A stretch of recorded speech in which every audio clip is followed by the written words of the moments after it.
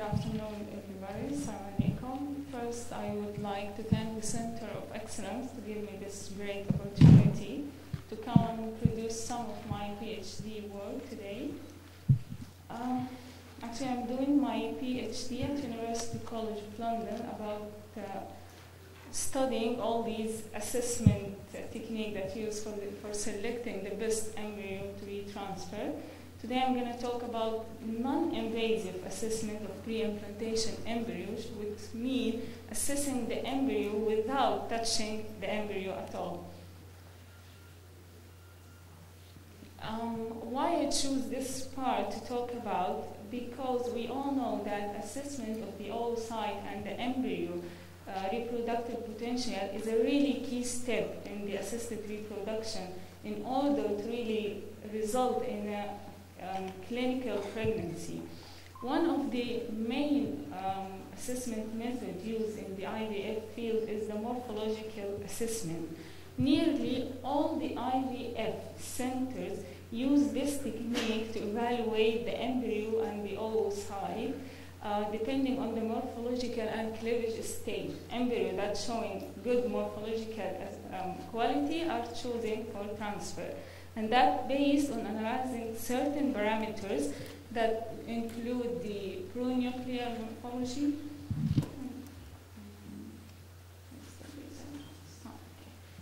including the pronuclear morphology, the cleavage rate of the embryos, the fragmentation grade, as we can see, the thickness of the zona, the appearance of the cytoplasm, and many other parameters.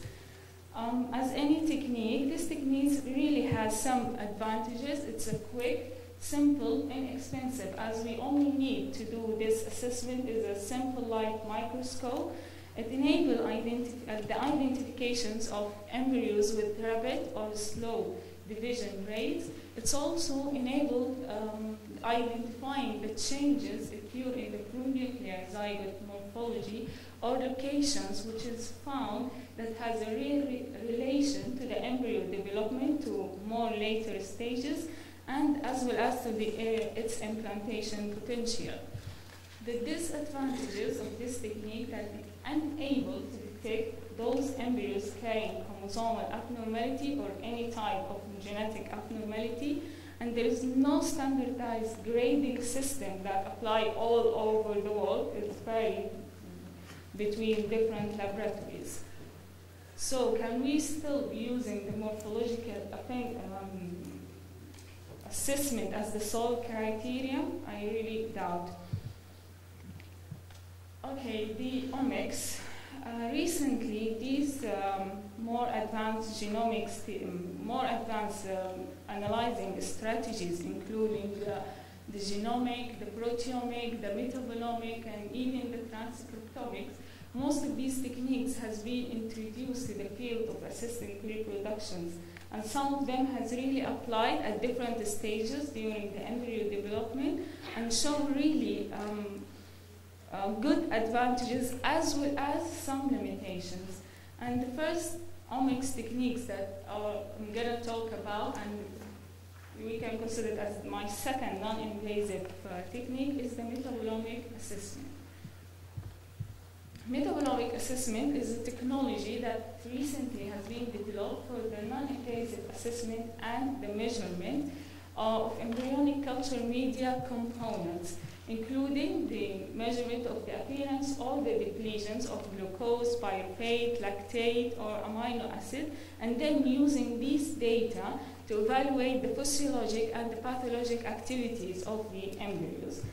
Henry Lee's hypothesis of the quiet embryo states that embryo with the quiet metabolism has a really higher viability than stressed embryo with active metabolism.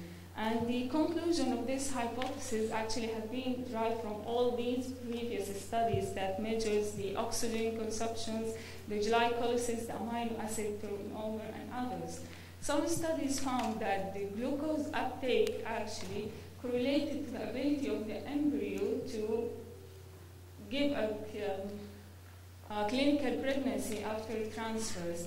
And some, actually, other studies show that the metabolomic profiling can be used to determine define the sex of the embryos, and the glucose consumption found to be correlated with the blastocyst development.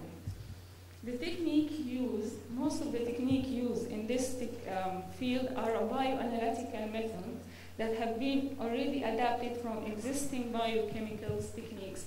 Some of these techniques are separation techniques as the gas chromatography or high performance liquid chromatography. Some are other detections technique like near magnetic resonance technique and mass spectroscopy, and some techniques are combination between the detection and the separations. For these techniques to really be validated and give informative results, they need to be efficient and unbiased. They need to really enable the separations of all the analytes in the culture media and allow the detections of these analytes after the separations and the quantifications as well. The first part of one of the part of my PhD project was to examine a certain machine that has been launched by a company called Molecular Biometrics. The principle of this machine is to analyze the spilled culture media using the spectrophotometer principles. It uses a near-infrared resonance spectrophotometer that utilizes the absorption of light of certain composition on the culture media in a given samples. The company said that embryos that have a viability score over 0.3 is a really best embryos for transfer. And they suggested to use these techniques for selections. Actually, some of their publications have really convinced some people that this technique could be a good technique, but actually when we went deeply through their results, we found something different. For example, in one of their results, they said that the viability score was 0.31 of those embryos that implanted embryos, and those embryos that failed to implant had a viability score of 0.6, which is statistically not significant. Another study showed that the implantation rate was 35% in embryos with high viability score and 25% only in those with a low viability score, which means that even those embryos with low viability score still can implant. And if we apply this technique in choosing the best embryo, so it will be a great probability of choosing really good embryo with high implantation potentials. So to examine the validity of this technique, what we did, we cultured the embryos until the blastocyst stage. I'm just going to go show some examples of the results. After we culture the embryos until the blastocyst stage, we take the culture media and we analyze it using this technique. We found actually a disagreement between the array CGH result and the metabolomic profile.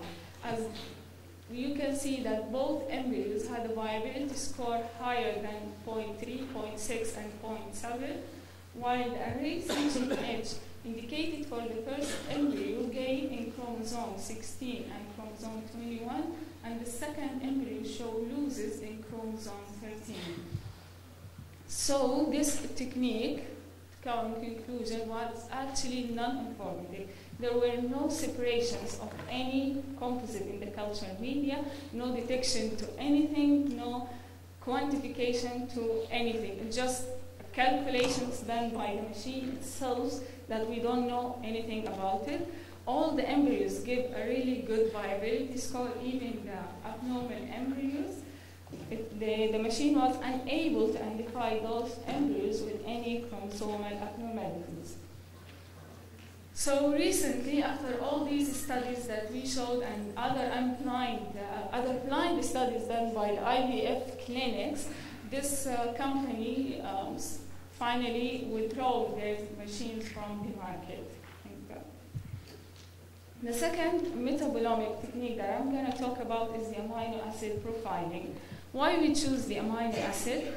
Actually, amino acids really play a very important role in the embryo development, as they serve as a developmental and energy metabolism regulators, biosynthetic precursor, especially for the proteins and the nucleotide, serve as osmolyte, signaling molecule, energy source, scavengers, pH buffers, and antioxidants. So by studying these compounds really could give a clear idea about what happens exactly metabolically with the embryos and therefore its physiological activity. How we detect the amino acid?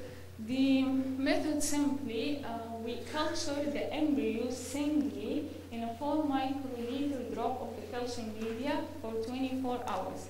Then we transfer the embryo to a new calcium media and take this media and analyze it by the HPLC machine, where a separation of the all amino acid carried by the machine and quantification of each amino acid done, and we create what we call it the amino acid profiling. Previous studies that use the amino acid profiling in pre-implantation diagnosis showed that the amino acid profile can protect those embryos that could manage to reach to the blastocyst stage. Bryson found that cleavage